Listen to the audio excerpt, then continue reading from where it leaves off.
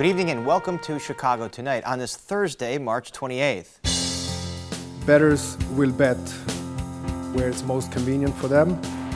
Just how convenient should sports betting be in Illinois?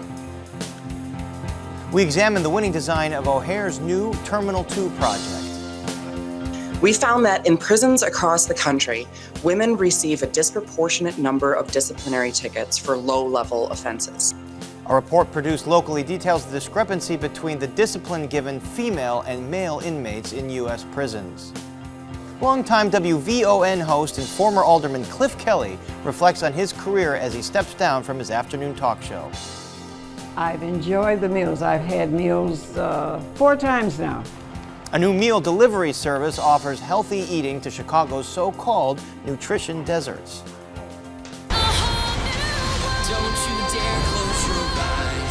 And he wrote the music to Aladdin, The Little Mermaid, and so much more. Legendary composer Alan Menken joins us at the piano to show us how he works. And in tonight's viewer feedback, your enthusiasm for Jay Shefsky's recent story about the remarkable discovery of these turn-of-the-century glass plate negatives and the surprising subject of these pictures. All that and more next on Chicago Tonight.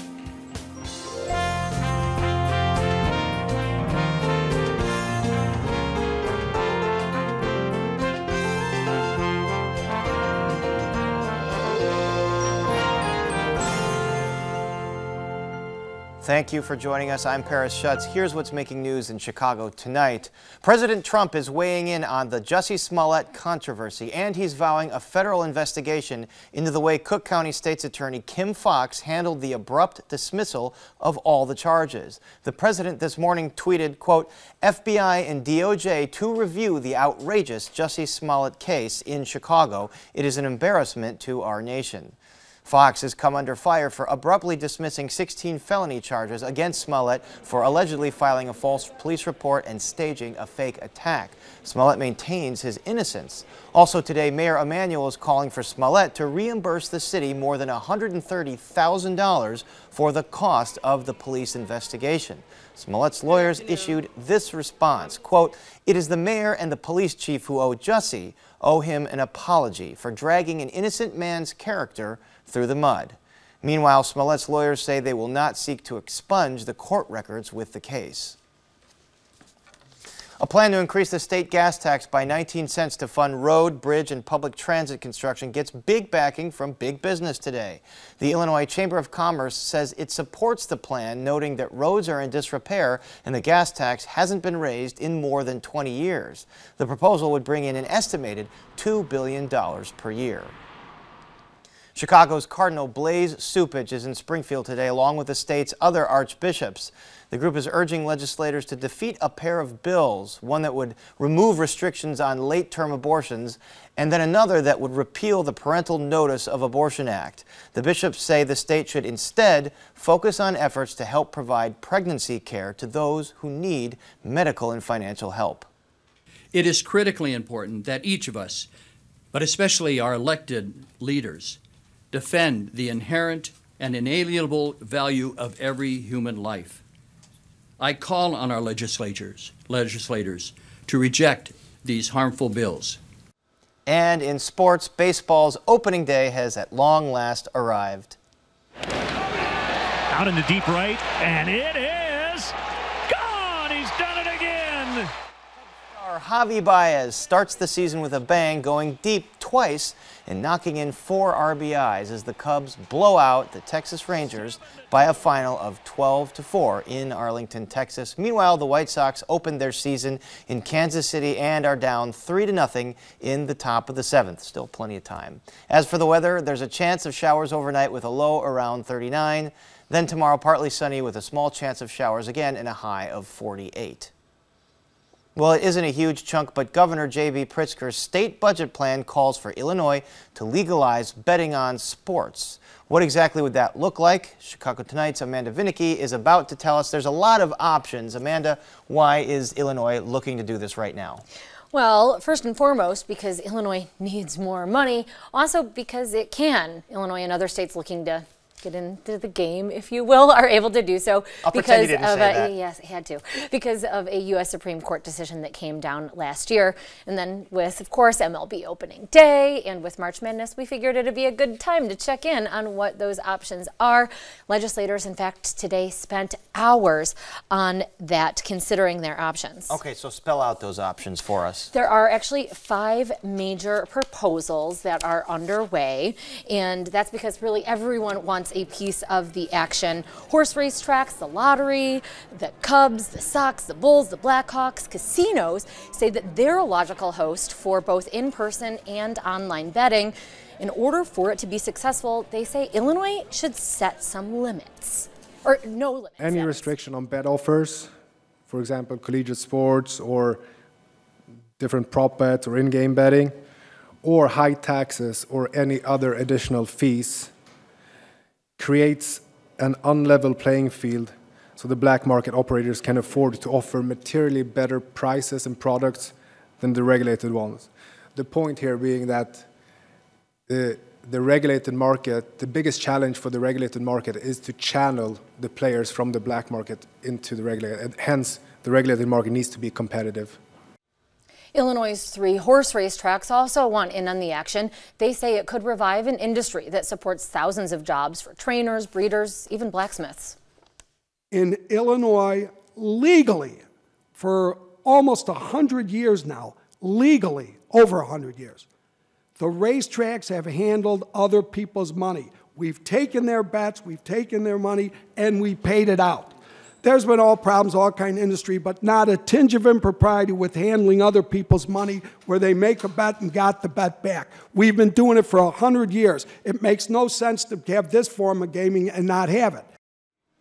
Now, you also have 7,000 bars, restaurants, and other video gaming locations that are in just about every town in Illinois that say they would be optimal venues to host this. They say extra business for them would mean more sales, taxes for the state, and for municipalities. All right, Amanda, we just reported the Cubs won big. How do they and Not the the other... Sox, sadly, huh? The Sox Yeah. still have 3 Fingers innings to crossed. go. So how would the Cubs, Sox, and the other pro sports teams play into this? They want Illinois to do what no other sports team, or no other state, that is, has done thus far, and that is to give MLB, the NBA, the NHL a cut of any wagers.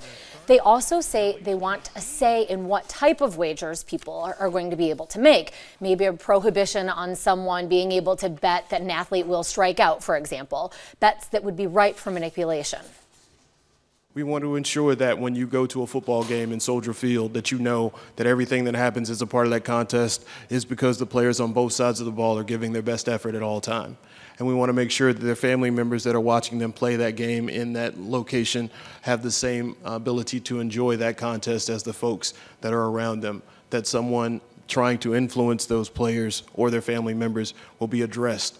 As I understand, the Illinois Lottery plays into this somehow. What's that about? Well, maybe. There's a proposal. So just like now, you can go to any convenience store or gas station and buy a lottery ticket. This would allow you to go to any of those retailers and instead buy what's essentially a sports betting ticket. Backers of this say it might reap Illinois the most money up front, but detractors say that sports betting is a volatile business and it's a bad idea for Illinois and its taxpayers to take on that risk. Take the last Super Bowl, for example. The Patriots won, and some sports books lost as much as $2.5 million on that game. Imagine the headline if they were playing the Bears. Bears win Super Bowl, and state loses million in education, infrastructure, and pension revenue. Traditional lotteries guarantee the state money. Sports betting does not. Amanda, what are the odds that any of these proposals become law? Paris, I'm not a betting woman, but as we started out this conversation saying Illinois certainly needs money, and each of these plans would have the money going to education, to infrastructure, and to pay for pensions. So let's just say that there is definitely a good chance that all of this, a safe bet would be anyway, that they are going to make something happen. It just relies on all of these players coming to some sort of consensus, and it's in their best interest to do so. And the governor wants this in the spring session, right? Yeah, he wants it to pass before the end of May. All right, Amanda Vinicky, thank you so much. And now to Eddie Aruza and the architect, or on the architect and design chosen by O'Hare for that new terminal. Eddie. Paris hometown architect Jeannie Gang has landed the mammoth $8.5 billion O'Hare Terminal 2 project. Mayor Emanuel made that announcement yesterday following a competition for the much-coveted project that was ultimately decided in secrecy. The renowned architectural firm has designed a 2 million square foot terminal they say will be filled with light, wood construction, and lots of trees. It will more than double the size of the current terminal and be home to both domestic and international flights. And joining us tonight with their thoughts on the design and the future of airport travel at O'Hare are Ed Keegan, architect, architecture critic, and contributing editor at Architect Magazine, and Mary Wisniewski, transportation writer for the Chicago Tribune. Thank you very much both for being here tonight. Thank you. Ed Keegan, you've already written something of a review, a quasi-review, but an article on this terminal. Jeannie Gang, of course, has a number of projects in town, either in the works or completed. The most renowned, perhaps, is Writers Theater up in Glencoe. Give me your review of what you've seen so far of this design. Well, I mean, Jeannie's been one of our leading lights for the last 20 years now, and she's actually finally reached the mature point of her career. One great thing about being an architect is you can reach your mid-50s, and that's when you finally become a mature architect. But she's always been one of the most thoughtful and inventive architects that we have, and she's very good at creating narratives so that people who are not architects and not trained as architects will have something to talk about. So, for example, Aqua, we all know, is the downtown high-rise, has these wonderful swooping balconies that everybody can remember. So what's the narrative that you're seeing in this design? What we have here is a 2.2 million square foot facility. It'll be three-sided with each side curving, one welcoming you from the roadways you come in from, either from your car or your cab or your Uber. But then these sort of three wings, these three sides that have these large vaulted spaces, which will have wood as the primary material that you'll see underneath them. Do you like that idea? I think it's a really fascinating idea. The whole question of what an airport should look like it's vexed architects for almost 100 years now. Well, let me ask Mary about that, because are the expectations of travelers in the 21st century airports changing, and what are they expecting? They are different because of the security differences that have happened since the 9/11 tragedy. Because there's so much time spent at security, people have to get there so early. People end up spending a lot more time on the other side of security than they do before they get to security, and so they want places to hang out. They want restaurant facilities. They want retail. They want some space, and they're not just sitting at the gates, waiting in tight little chairs. And this is the expectation that's different than it used to be, and that's what airports are doing. In terms of again, going back to this design, it's really very preliminary at this point, at Keegan, as you probably well know, as an architecture critic and an architect. So what might change? Is this plan not really fully hatched yet? Well, I mean, it's a conceptual design. So I think the major pieces in terms of the idea that there'll be three sides to it, it'll be triangular in plan, the idea that it will have these big soaring spaces within them, there are Y-shaped columns holding it up. Things like that are probably going to stay pretty true to what we see right now. But in terms of what those pieces are that Mary's talking about, what they look like will vary. Mary's colleague and my old friend Blair Kamen revealed in an article in this morning's Tribune that Jeannie has already told him that one of the renderings shows grassy areas with trees. It sounds like the trees are going to stay, but they'll probably be in very discrete planters rather than lawn, because maintaining a lawn indoors is something that's difficult to do. I was worried about the lawn. Yeah, and really when you think of the kind of trash that gets thrown around in airports, it would be a lot harder to clean them up off of a lawn rather than a hard surface floor. But because they would end up as repositories for garbage and trash, or is that what your concern is? I think so, or small children and pets. But really, I mean, part of the experience of airports is what happens when you're there, because we do tend, when you're traveling, to get trapped in these places, and so many of them are so soulless. And there's the possibility in this big, broad, large space to then have these very discrete areas. And Jeannie Gang has always been really good at working collaboratively with all of the sort of people who are going to be involved with this. So we're going to have TSA involved with this. We're going to have a lot of input coming up in the years ahead. Mary Wisniewski, of course, O'Hare is trying, or Chicago, by and large, is trying to keep up with other airports around the nation in modernizing and just making sure that we have a profitable location here. What other airports across the country is Chicago looking at as it chooses this design and plans for the future? A lot of other airports are making big changes. LaGuardia, Atlanta, Los Angeles, Denver has made a big expansion. I think we're all thankful that LaGuardia is finally making some changes. And, but in terms of design and outlook. Right, and so O'Hare has had to catch up. You know, it's still it's a major hub airport. It was the world's busiest airport, and it may yet be again. It's the busiest in terms of number of flights in the nation, and it may catch up on number of passengers too. And so what aviation experts have told me is that they really needed to catch up with the customer experience because it's still low as far as what people think of the airport itself as they're passing through. Does that really impact the number of passengers that an airport has, the terminal design and the layout? Yeah, because the way that what they're doing is they're adding more gates and they're adding bigger spaces for bigger planes, and so it'll allow more planes to be there, and it should reduce the number of delays that O'Hare has. Of course, you can't change the weather, but you can change the number of gates where people come. $8.5 billion is the estimated price tag at this point. We should also point out that Jeannie Gang isn't the only, and her firm isn't the only architectural firm involved in this. Isn't that correct? And what will $8.5 billion really ultimately buy? It is a team, and it's always a team involved with projects of this scale. With architectural firms actually from across the country? Architects, engineers, aviation consultants, all sorts of people, and then there are all the various stakeholders this is a lot of jobs talking about.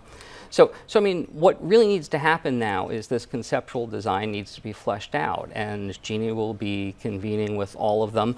And of course, the decision for this was made by Mayor Rahm Emanuel, but as this goes forward, if the contract is signed, and I guess the contract now needs to be signed before the end of Emanuel's mayoralty in 2 months, if it gets signed, then it will be up to the next mayor and their Department of Aviation people to really get things worked out. Let me ask you about that decision, that it ultimately came from the mayor's office, because the public did have some say. They asked for input, and you could leave cards and your thoughts. You could make a vote, online vote. You could cast a vote, but no one knows if those votes were really tallied and tabulated and what the public wanted, and it was decided in secret. I mean, was the fix in all along?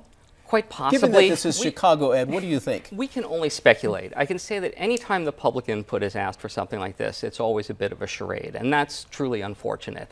In 1989, when the Harold Washington Library competition was held, that jury, they were in public. They heard the presentations, but they deliberated in private. But there was this massive outpouring of people leaving cards at the Chicago Cultural Center with their comments, many of which were in boxes that I saw only 15 plus years later. When public is asked for input, and let's face it, everybody can have input now through Twitter, through Facebook, any other forms of social media. We all know what people think about these things, and we know it quicker than we might actually want to. I want to get back to that competition from 30 years ago, because there was an architect then who didn't make the cut, who didn't make the cut this time around, and he has resurfaced with some comments. But Mary, let me just ask you about the enormity of this plan and this terminal.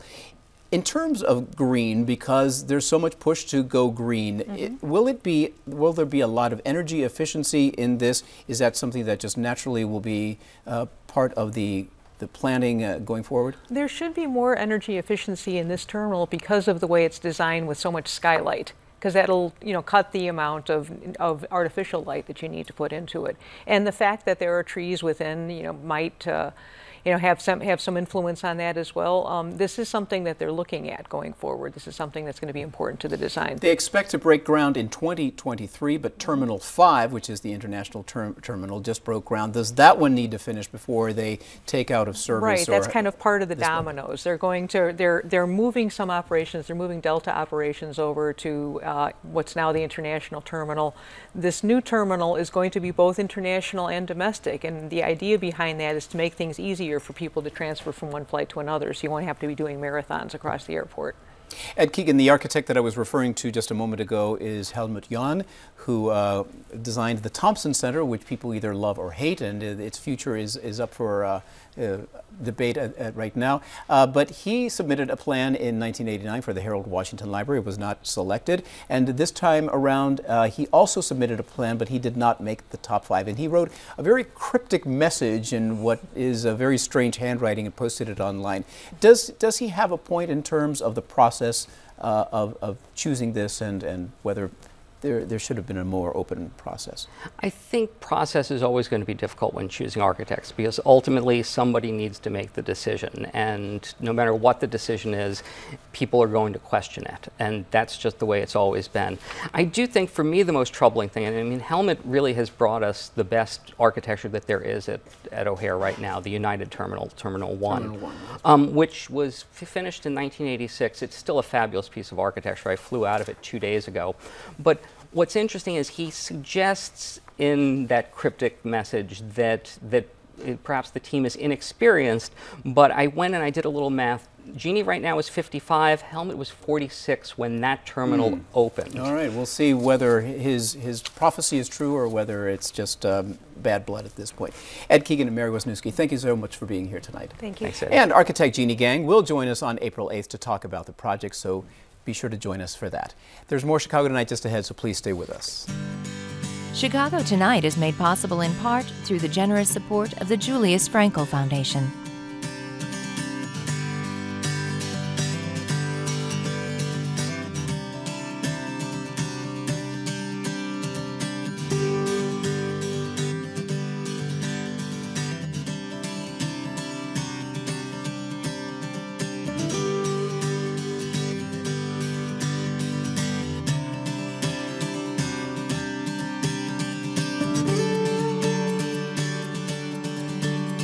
Still to come on Chicago Tonight, WVON host Cliff Kelly looks back on his career as a talk show host and a former alderman. How a new meal delivery pilot program is trying to reduce hospital and doctor visits in Chicago's food deserts. Aladdin composer Alan Menken joins us for a show and tell about the craft of hit songwriting. And in viewer feedback, your strong response to the discovery of these 125-year-old pictures in a Chicago attic. But first, to Brandis Friedman and a new study about reported inequities in Illinois prisons. Brandis. Women in prison are disproportionately disciplined compared to their male counterparts in some state prison systems, including Illinois. That's according to an investigation recently published by NPR and the Chicago Reporter. Our colleague here at WTTW, Jessica Popovac, served as the lead reporter on that year-long investigation. And last month, she testified before the U.S. Commission on Civil Rights about the issue. And reporter Jessica Popovac is joining us right here, right now. Welcome to the show, Jessica. Thank you, Brandis. So is there anything in particular that sparked this investigation? Yes, well, in 2015 and 2016, a former Illinois Department of Corrections official, she was the second in command, Deanne Banos, formed an organization to go back in after she resigned and investigate the conditions for women in Illinois prisons.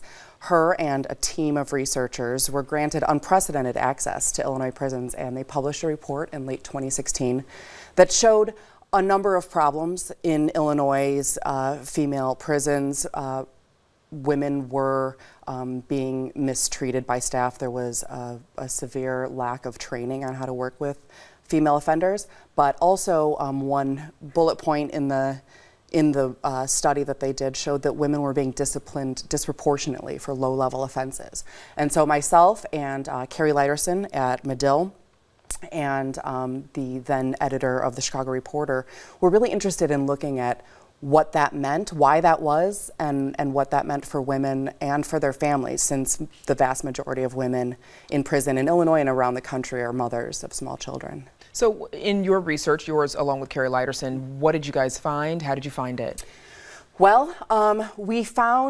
what we did was we looked at Illinois and reached out to a lot of formerly incarcerated women, former corrections officials and current corrections officials, although they were less easy to have honest conversations with, unfortunately. But and we also requested data from across the country. I was really curious to know if this is an Illinois problem or if this is a corrections problem and a more widespread problem. And so what we did was we requested disciplinary data broken down by gender from 26 states, and only 15 of those states actually had data collected in a central place that they could share with us. And we analyzed that data and found that overwhelmingly across the country, women are disproportionately disciplined for lower level offenses, things like talking back or having attitude, being disruptive or disrespectful. Who did you interview in this process? Obviously, you mentioned prison officials, current and former. Who else were you able to talk to? I mean, we were able to speak with the former warden of Illinois' largest prison. She retired right around the time that we started our investigation, and she was very forthcoming. We also interviewed Carolyn Gursky, the current head of Women's Services in Illinois, and we interviewed a lot of academics and experts across the country. We also were able to get into 4 prison systems across the country in California and Iowa and Vermont and talk with a lot of inmates, psychologists there, physicians, wardens, security staff, yeah. So a real broad range of experts. What kind of impact does this discipline have on the inmates? Well, there's a number of things. You know, some women told us that because the vast majority of women in prison have had severe physical and sexual trauma in their past, it's actually women in prison have a higher incidence of PTSD than any other studied demographic, including combat veterans. And a lot of women talked about how the treatment by officers, the being put in restraints, being put in isolation, being yelled at, these things tended to trigger past trauma. So for a lot of women, this was re-traumatizing and really hindered their ability to heal from that past trauma that might have led to their incarceration. But it also often leads to the revocation of good conduct credits, which means that women end up serving more time in prison. It can lead to the removal of privileges like phone privileges or contact visits with their kids or commissary privileges. And so it means that a lot of women end up serving harder time than their male counterparts. We found that in the states that provided longitudinal data connecting the infraction to the punishment that the women got, women were punished more severely for these lower level infractions as well. You testified, before the U.S. Commission on Civil Rights recently. Do you think they'll act on this information? What kind of reaction did you get? Well, you know, they heard our series on NPR and read the series in the Chicago Reporter, and they were very interested because this was the first time that anyone had really quantified this problem.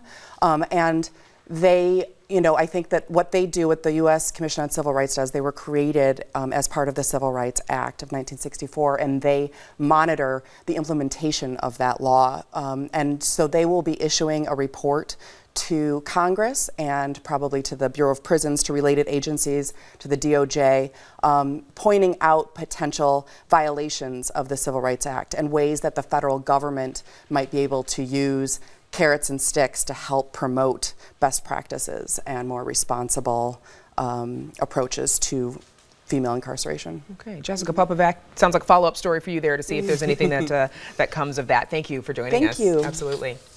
Now, Paris, back to you. Thanks, Brandis. Meal delivery services sprouting up around Chicago provide kits of every taste and dietary restriction that you prepare at home. They offer dishes at a price that's usually not out of reach for many customers. But now a pilot program is underway in Chicago that aims to offer those same healthy meals at a reasonable price to communities regarded as nutrition deserts, where hospitalizations are higher because of that. Eddie Aruza has that story. The dishes prepared every day at Kitch Fix, a meal delivery service in the Westtown neighborhood, are for customers who want a carefully crafted entree they can cook at home. Many of those customers are busy professionals who want a meal that's not a run-of-the-mill carryout and who can afford a subscription costing a minimum of about $60 per week. But last month, Kitch Fix began preparing entrees for people like Joan Owens. Like I used to go to the store. I can't go to the store anymore because I can't see the things on the shelves. So I have to have someone with me at all times. 82-year-old Joan Owens lives in the Morgan Park neighborhood on Chicago's far south side, and she's legally blind. While that hasn't stopped her from living a vibrant life, she's among the tens of thousands of Chicagoans who could use a little help in accessing healthier foods like the ones made at Kitch Fix. And now Ms. Owens does have access to them. Sometimes I don't feel like cooking. I'm an excellent cook, but I don't feel like cooking all the time at my young age. Recently, the Blue Cross Blue Shield Institute, a subsidiary of the insurance giant, launched a pilot program called Food Q. It offers low-cost prepared meals along with delivery to areas of the city that the institute has determined to be deserts on several fronts: nutrition, transportation, pharmacy, and fitness. Using what it calls proprietary data, the institute made some discoveries. Once we saw those nutrition deserts were leading to avoidable hospitalizations and avoidable ER visits, then we identified zip codes in Chicago that we said we can target them for food queue delivery services. The Blue Cross Blue Shield Institute identified 25 Chicago zip codes that meet the criteria. And anyone in those zip codes qualifies to take part in the Food Q pilot program. As to what constitutes a nutrition desert, whether or not someone could either walk to that grocery store or have easy access to the grocery store. So the USDA defines the food desert that way, and most people think about it as 0.8 of a mile. Joan Owens says she heard about the Food Q program on WVON radio and signed up. For the time being, Food Q delivers only a few days per week. For those who register, the meals cost $5 a piece with free delivery. Many seniors will find that they will enjoy those meals. $5 is fine. I would spend probably more than that going to the store. What we want to do is make it simple and easily and manageable for people to be able to understand their meal planning.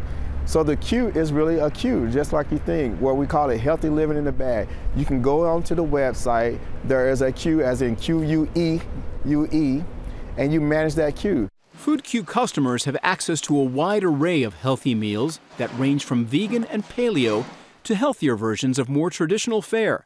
The pilot program is currently being conducted in Dallas as well as Chicago and will continue on into the foreseeable future.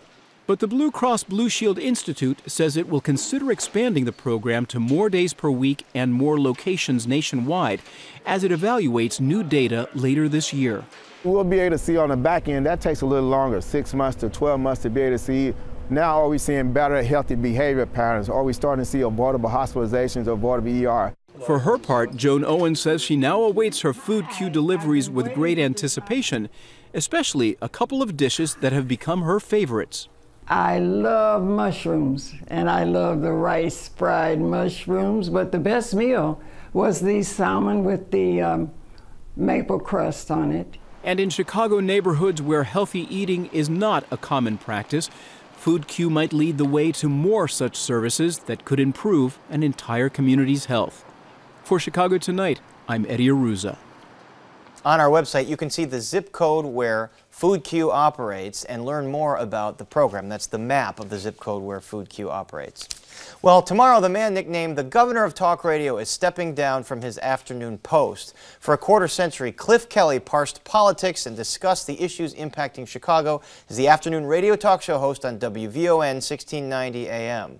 Last month, the former alderman announced that tomorrow would be his final day as the station's afternoon host, calling the move a rewiring, not a retirement.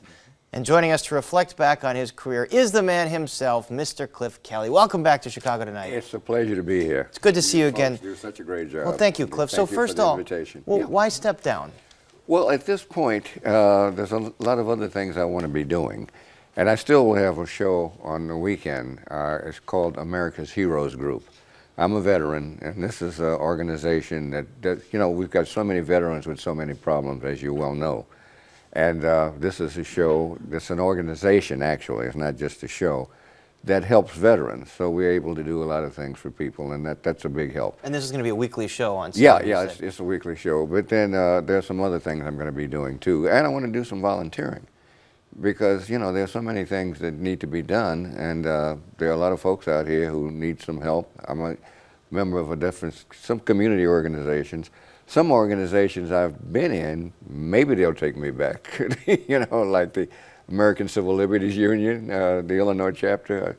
Well, one organization you probably don't want to go back at is the Chicago City Council. Of course, you were 20th Ward Alderman for a long time. Right. So you had these dual careers, Alderman and then radio host, but you did them at the same time at one point. Tell us how you broke into radio. Bruce Dumont. We all know Bruce Dumont. Know the name, yep. Familiar name. When I was in the council, he came up with this great idea about having once a week in the evening a show relative to politics. And I knew Bruce, and he would invite me on, and I just think it surprised all of us at how many people talked about that show once a week. And then I did a show with a gentleman on BEZ who was a finance professor, and that worked well, politics and finance, of course, George Caledonis. And Bruce just built that up to the point where, other people said, well, you need to do a show over here, and I ended up working for 4 different stations. So. And in many of that time, you were at WVON 1690, as we mentioned. Right. Mm-hmm. What are the moments that stand out for you in your more than 2 decades on the air? Some of the things that I just remember that are just great are some of the interviews we've done. Of course, I'll tell you somebody, if I was not able to do my show, a person who used to sit in for me quite often was Barack Obama. I think you know him. This was when he was a Rings a bell. Yeah, rings a bell. So he sat in and hosted your show when you were gone? Yeah, a number of times, if I was away. Did you have to mentor him and say, look, buddy, this is how it's done? He was pretty smart. He was here even as the state senator. And some of the organizations I've been in have helped me a lot. I was with the American Political Science Organization, which was with the State Department and would send you to different places and so forth. So I got a lot of information in different places that I was able to bring back to whatever show I was doing. So it worked very well. We mentioned WVON is known as the voice of the African-American community in Chicago. Right. Mm-hmm. How have the fortunes for the African-American community changed since when you began up until this point? Well, one of the things that certainly made a big difference, as we had talking about being in the city council, the situation with the election of Harold Washington was certainly one of the big points, because I was doing both at that time. But there have been a lot of people who, through WVON, because we've got some great hosts there, that are doing things that are really helping the community. And we've got a lot to be done, obviously. And that's what's happening right now. As you well know, this election coming up is going to be, it is interesting already, but there are many, many things that need to be done in the community. And that's one of the things I hope to do. And and you've been talking about those things for many years. Right. And we want to talk about the election, but first, it's well known that as an alderman, you had a career as an alderman, and then you pled guilty to bribery charges. You spent some time in prison. What did you learn from that experience? Well, I would have, that was called entrapment. There were 4 of us, not just me, there were 4 of us. And we found out that this person who came in was sent by the government, and he was supposed to show us how to collect money for parking tickets. All 4 of us were with Washington, and if we had the money, we should have not done what we did. But 9 months, they said, well, just do 9. Yeah, fine. So that was an unfortunate situation, but it didn't stop me from doing anything.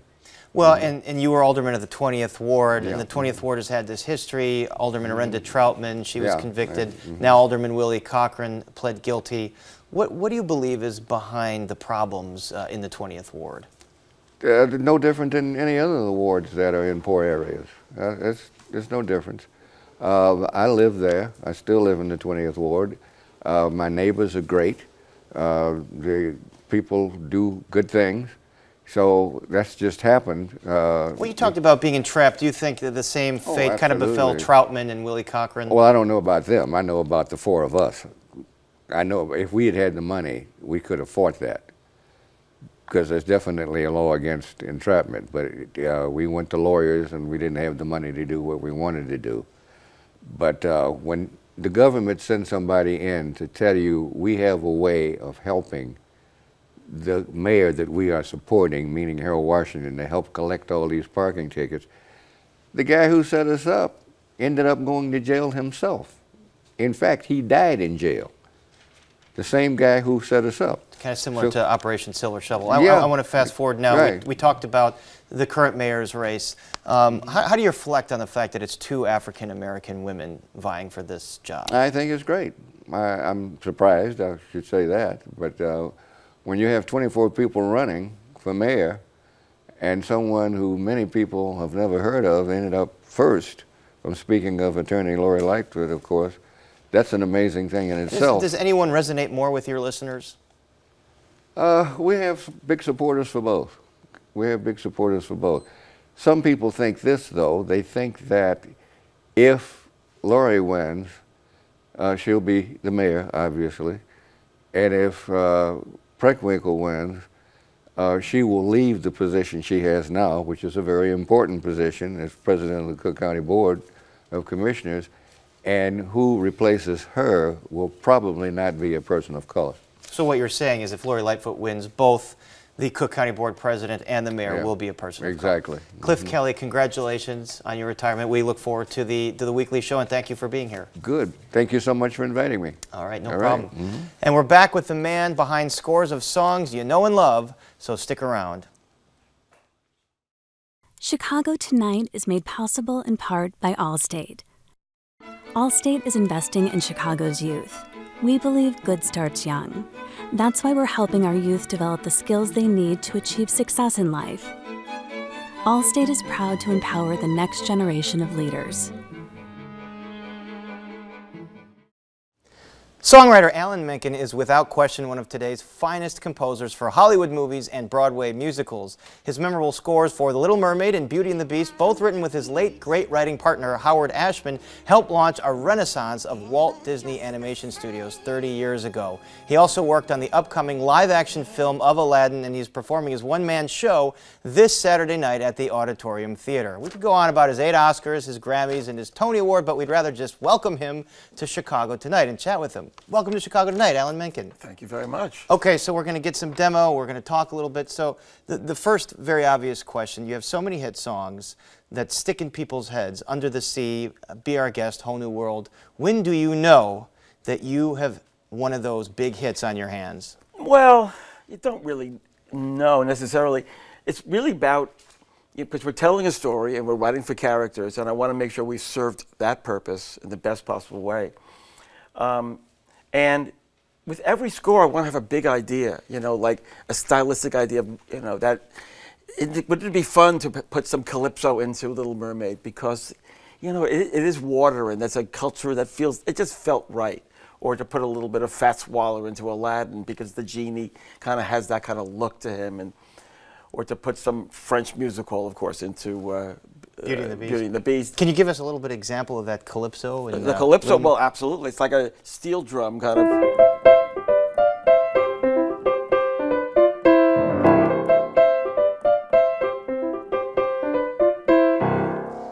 That film, Little Mermaid, was on in my household growing up about 10 times a day, because I had a younger sister who was obsessed with it, so I know every word and absolutely love that song.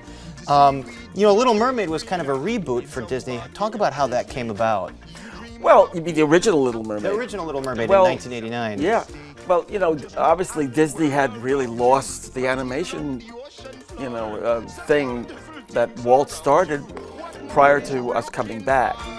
Or basically prior to Michael Eisner and Jeffrey Katzenberg coming back to Disney, and they began to you know, to give rebirth to that, and it was really Roy Disney who that was his passion, and along with Michael Eisner and Jeffrey Katzenberg and Roy, Howard Ashman and I were, you know, Howard Ashman, your writing partner, my long time great, yeah, writing partner. Writing partner, book writer, lyricist, director, genius, Howard Ashman.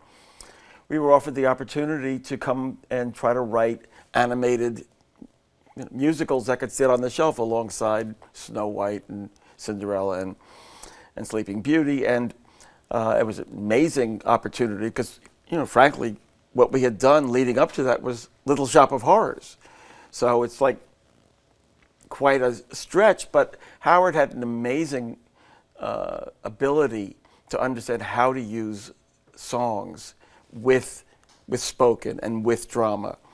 And you know, for us, it was sort of our follow-up to Little Shop, but instead of telling a story of a man-eating plant through doo-wop and through 60s rock and roll, well, we're telling the story of Little Mermaid through really the world of Walt Disney from our perspective, the kind of eclectic influences that were always in the classic Disney. And as I understand, there's a movie in the works with Lin-Manuel Miranda co-producing. Can you tell us anything about that? Well, Lin is going to be writing lyrics to my new songs that I'll be writing for that. Is it all new songs, or are you using some of the old songs? No. Okay. All the original songs are all in. Just that whatever new songs we're going to write will be a collaboration with me and Lin. Rob Marshall's directing, and we are actually having our first creative meeting in about 10 days. Oh, wow. So we're, right? Yes, because Rob had just finished up, and Lin was also in it, the Mary Poppins Returns movie. And I just finished up Aladdin, and now the slate is clear, and we start Little Mermaid. Speaking of Aladdin, can you play anything from Aladdin for us? You spoke about the musical influences you tried to weave into that movie. What do you mean? Well, obviously, first, the Middle Eastern Arab music. And also you have the camel going over the boom, boom, boom. That's one influence. And you have the genie, of course, and oh my, no. You want to get that Fats Waller stride piano style. Well, Alabama had them 40 thieves. Scheherazade had 1,000 tales. That was Robin Williams' character, Well, correct? yes. Initially, I really wanted a Fats Waller sound. Right. Well, Alabama. And then he said, we cast Robin Williams. And I said, great, but can he sing like Fats Waller? And they said, Alan, we don't care. And Robin learned every note and actually did a perfectly great Fats Waller. And then when that was all in the can, everyone said, can we now let Robin just have fun? And of course, went wild.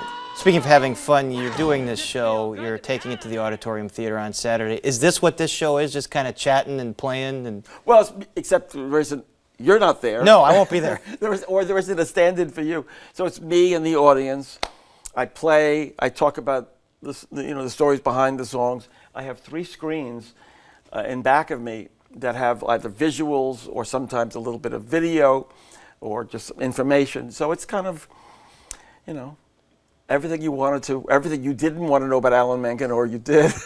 But we're afraid to ask? Exactly. Well, here's something I'm not afraid to ask. How about an obscure song that you think doesn't get enough credit? Can you play one of those for us? Because we know Aladdin, we know Beauty and the Beast, we know Little Shop of Horrors. Well, I could play you something that was written for Little Shop of Horrors that never made it in. For the original concept of Little Shop, before we arrived at doing it as sort of as the dark side of Greece, there's a song that went, when it's time to pick a pet flower, who's the shrub we love? Who's our potted plant of the hour? Who's our bush when push comes to shove? Who rakes in that cash, those kudos? Look, ma, who came through? Not Audrey Hepburn or Audrey Wood, though both those ladies are well and good. The dismal failures beside the beautiful Audrey, too. And then you see the little pods open up. Audrey, Audrey, Audrey, too. So is this on the collector's edition of the DVD, perhaps? I think we might have actually released it on a when we did the Broadway album. I think we did some sort of lost track kind of things. Yeah. So you grew up in New York. You went to, was it NYU in the late '60s? Yeah. A very emerging time for musicians. Was this your aspiration to compose music for hit Disney musicals? No. I grew up loving Disney musicals. I grew up in a family that just about all the men were dentists, so but that was not going to happen. But I knew I loved writing music, and of course I went to school and left home in the late 60s. So like any other young man at that time, I wanted to be Bob Dylan or the Beatles. To appease my parents, because we were very concerned what's going to happen to Alan, I joined a workshop called the BMI Musical Theater Workshop, taught by this wonderful conductor named Lehman Engel, who's conducted Porgy and Bess and tons of Broadway classic musicals, and also really studied how it was done from the point of view of the pit. And through that workshop, I developed a real appreciation for the opportunity of writing musicals, because, you know, if I was going to be a recording artist, I'm sort of pulling on, you know, my emotions and my dreams or my thoughts, which are fine, but there's a limit to that, as opposed to a story with different characters and different musical vocabularies and different collaborators. You're going to have to step outside yourself. Well, but yet you're within yourself. But the opportunities just become so rich to work in the field of musicals. It's, you know, I still feel like I am Ariel, or I am Belle, or I am any of the characters in the movie. That's my voice coming through them, and of course the lyricists as well. But beyond that, it's this opportunity to just have songs that are of different shapes and sizes and different types. And you have so many irons in the fire. You have a live-action Aladdin movie opening up soon. Right. Can you explain how you tinkered with that while trying to stay true to the original? Well, and you know, first of all, we did an Aladdin musical for Broadway, and it was here in Chicago. And for that one, we went back to the earliest roots. Howard and I had conceived the movie almost as a homage to the Hope Crosby Road pictures, kind of a buddy picture. It became a romance for the animated. The Broadway show kind of had that style. For the live action movie, it's back to the original intent, but with a number of changes. One, Guy Ritchie directing. He really wanted much more of a pop edge to the songs, and we got there in a really exciting way. You know, and so it worked out really well. And then I collaborated with Ben Pasek and Justin Paul, who wrote Greatest Showman and La La Land and Dear Evan Hansen, and they wrote lyrics to a couple new songs with me for the new Aladdin movie, and one of them is a song for Jasmine, and it's really empowerment song. It's called Speechless, and she's told early in the film, you know, you should be seen and not heard, and she said, no, I won't remain speechless. And that's that song, which I don't think I'm yet allowed to play and play. I could play a little taste of it. Sure, why don't you do that? Just this. Just a little taste. I'm not going to go beyond that. But I'm very happy with the song, and I can't wait for people to hear it. Sounds very esoteric, very emotional. Yeah, it's a good song. Alan Menken, well, thank you so much. We look forward to that. And I'm going to read the closing copy here. Can you play us out while I read this copy? What would you like me to play? Something that I can read over. Okay. And again, Alan Menken performs his one-man show, A Whole New World of Alan Menken, this Saturday night at the Auditorium Theater. Find out more on our website. And we are back with your viewer feedback in just a moment.